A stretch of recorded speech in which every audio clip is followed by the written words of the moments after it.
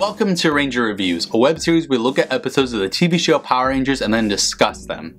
Today we're exploring the 48th episode of Mighty Morphin Power Rangers titled Plague of the Mantis. We start this episode at the youth center where Trini is practicing kata with her generic karate teacher. After they're done, Trini wipes literally no sweat off of her face with a towel, and her master asks her what they honor in Kung Fu. Apparently, it's a fair fight.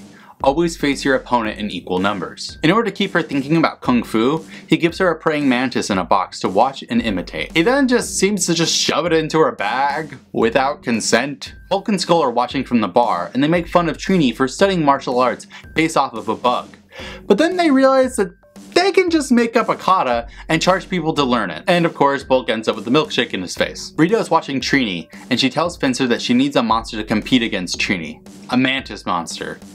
Things are really going south up there on the moon. Back at the youth center, Zach, Billy, Jason, and Kim are all watching on as Trini continues to practice, and I admire that she's such a hard worker. Then Trini messes up again, and her master tells her to keep practicing, handing her the mantis. Trini brings it over to her friends, and we get a surprisingly nice reaction from Zach, who still hates bugs. Consistency! Then Jason asks Trini why she decided to learn this new style to begin with, and Trini says that because it's all about being fair and never cheating, it's a great challenge to live up to. Which makes it sound like every single moment of every single day, Trini is fighting the urge to cheat in literally everything in her life. Then Bulk and Skull show up, dressed mildly as cockroaches. Yeah, that's their shtick this week. The two then proceed to try to do karate around the teens, and it ends up with the five just getting up and leaving. Savage. At the command center, Alpha sees that there's an unidentified energy source that's landed in the park, and Zordon says that Trini is nearby, so he'll have her investigate. Cut to Trini practicing Kung Fu once more in the park when she gets a call from Zordon, and she says that she'll go check it out. Then she sees the monster off screen, and she tells Zordon to alert the other Rangers. She doesn't even get to say it's morphin' time though, she just morphs. Then we get a weird editing moment here where the Yellow Ranger is just back flipping through the forest before she's taken off guard by the monster. Then they fight a little bit before the four other Rangers show up to help Trini, and the monster tells her to shove it because she has friends, so she has no honor. And Trini believes this for some reason, saying that she is afraid.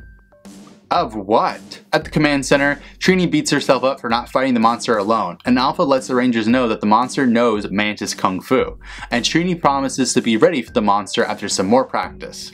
And then Jason says they'll nail that monster together. Man, sometimes they give Jason like the most awkward dialogue. A magic note appears in the juice bar in front of Ernie, and he gives it to Trini, who reads it and says that she's gotta go and leaves. We also see Bulk and Skull trying to mimic the cockroaches again, and we get an awesome bit where Skull mimics the dead ones. Trini has come to the quarry to meet her master, apparently, and the monster appears, who taunts her for having no honor. Trini accepts his challenge while the four other Rangers show up at the juice bar looking for Trini, and Ernie shows them the note. They automatically know that this shit is a trap, and they go after Trini. How is arguably one of the most intelligent people in this group dumb enough to fall for this? Yellow and the Mantis fight a decent fight in the quarry. The other Rangers show up, and they get ambushed by putties. Yellow and the Mantis continue to fight, and it's pretty damn obvious that the Yellow is fighting in tiger style, not Mantis Kung Fu. Then more putties show up and they swarm Trini, and she asks where his honor is, and he says, I have no honor, like you said, I want to read as monsters.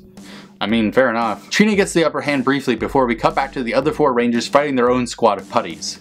So much fighting in this episode, it's great. Zordon lets them know that Trini's in danger, and the other Rangers just morph to her.